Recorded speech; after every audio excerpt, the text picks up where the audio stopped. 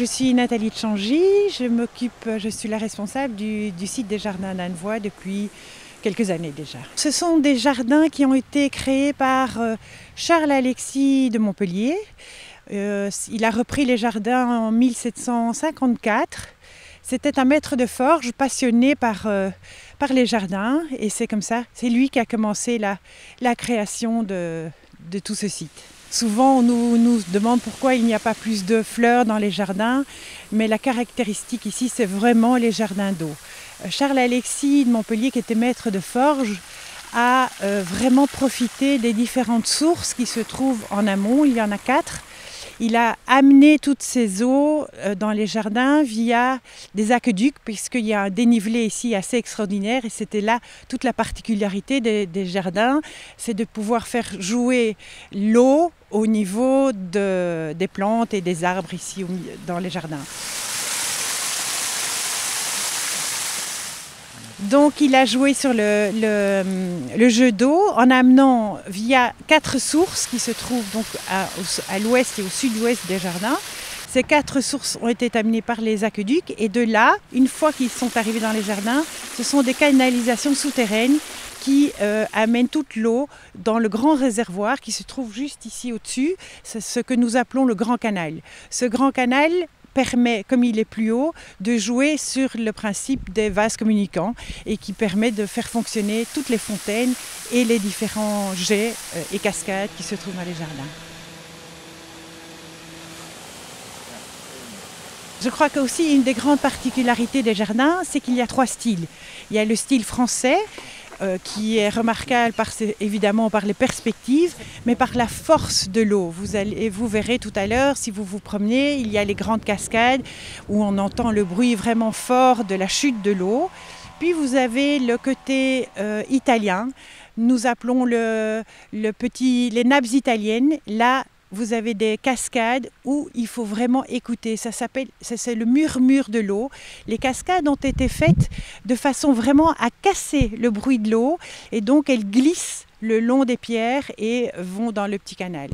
Et puis vous avez les eaux vivantes qui sont tout à fait particulières aussi dans le sens qu'elles sont tout à fait naturelles et vous avez le jeu d'eau sur les cascades, sur les pierres et qui fait toute une force différente aussi. Notre but est d'organiser des événements ponctuels dans les jardins. Un des principaux est maintenant évidemment les costumés de Venise. C'est un événement que nous organisons depuis plusieurs années.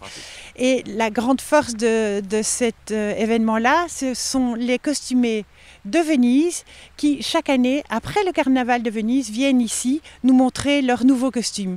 Ils défilent dans les jardins.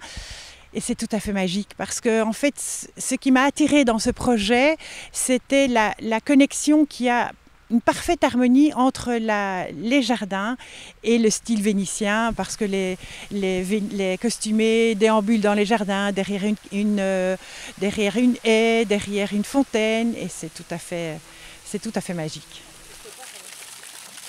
Ce qu'on nous souhaite, c'est que ces jardins gardent leur côté historique, que nous puissions continuer à développer évidemment des événements parce que je crois qu'aujourd'hui, le public a besoin d'autre chose que du patrimoine seul. Je dirais, voilà, les jardins sont tels qu'ils sont, mais quand il y a un petit plus, les gens préfèrent. Et donc c'est pour ça que nous organisons ponctuellement des événements pour donner cette petite touche en plus dans les jardins. Quand nous organisons des événements, en général, l'objectif premier, c'est la famille. On essaye, parce que bon, nous avons parlé des costumés de Venise, mais nous avons aussi les fêtes du potager, le marché de Noël.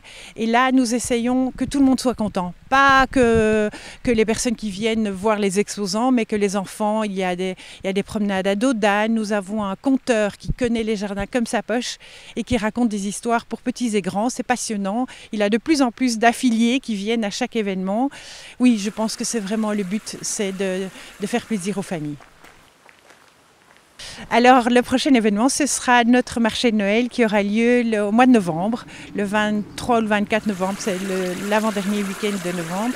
Et à cette occasion-là, La particularité du marché de Noël, c'est que le château est ouvert. En général, il n'est pas ouvert, mais là, les exposants sont dans la cour du château et nous ouvrons le rez-de-chaussée au public.